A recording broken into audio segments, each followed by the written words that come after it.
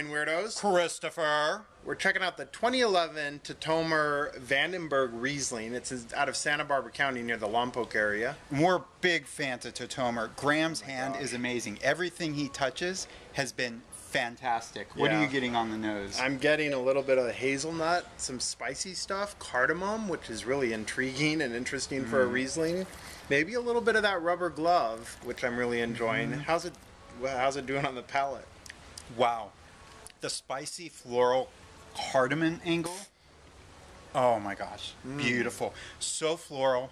There's a light tinge of lemon oil right underneath it with just floral action all over the top of it. Lemon oil. Yeah, there is something special about this wine. Riesling. Wow. Whoa. It's nicely extracted, but still tons of acidity. Very vibrant. Definitely a little bit of white pepper spiciness. Absolutely.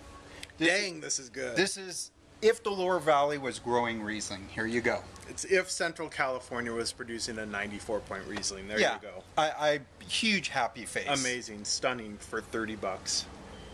Yeah, if you can find it. So get on his list. Yep. Seek it out. Get in early Yeah. because it goes quick. Yeah, Tatomer. Good stuff. We'll be back with more on Wine Weirdos. Cheers. Cheers.